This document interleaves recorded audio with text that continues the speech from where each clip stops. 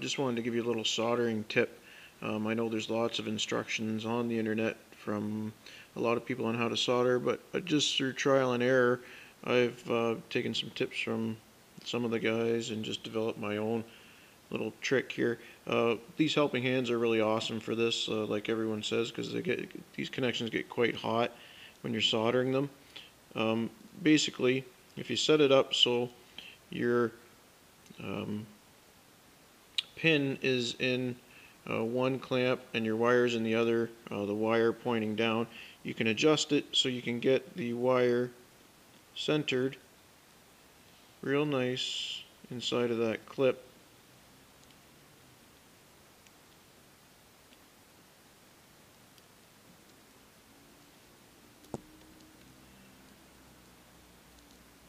Just like that.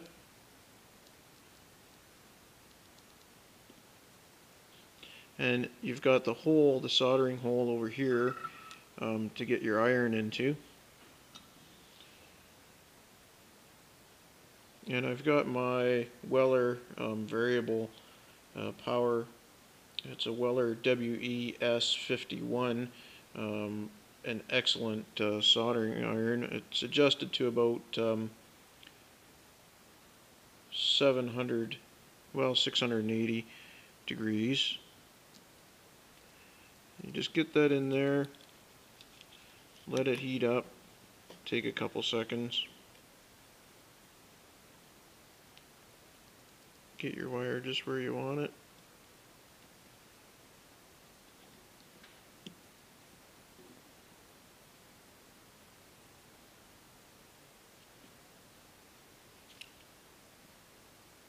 Just have to be careful not to push it off to the side.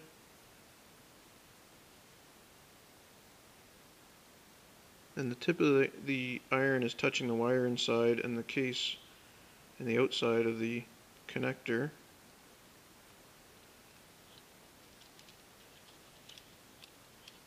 You just let it heat up.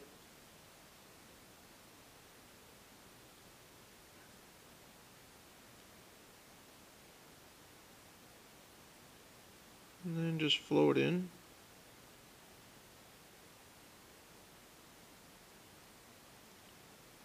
Fill that cup up.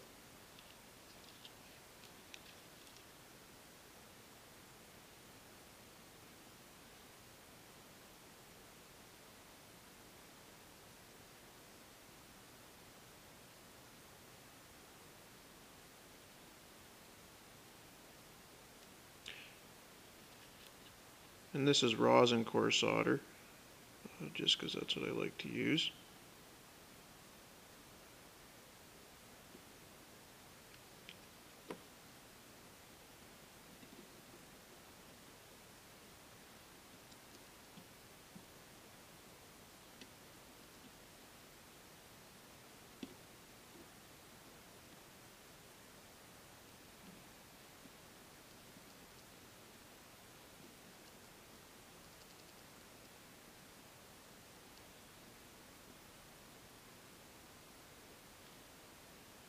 There, just let it cool. And you'll see it'll kind of gray over.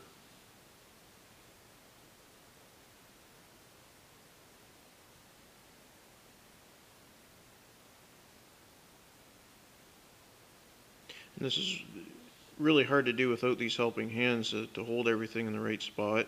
And even these, you can feel the heat come up into the clamps, so it really does generate a lot of heat. But with these, it really works out well. So even those are hot to the touch just now.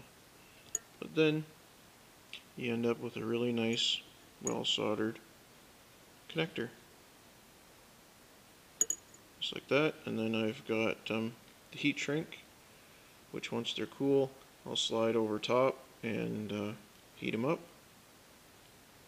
And they'll be good to go. So just a little tip there. For you guys that are kind of new to soldering like myself and just getting to know how to make these connections. Thanks.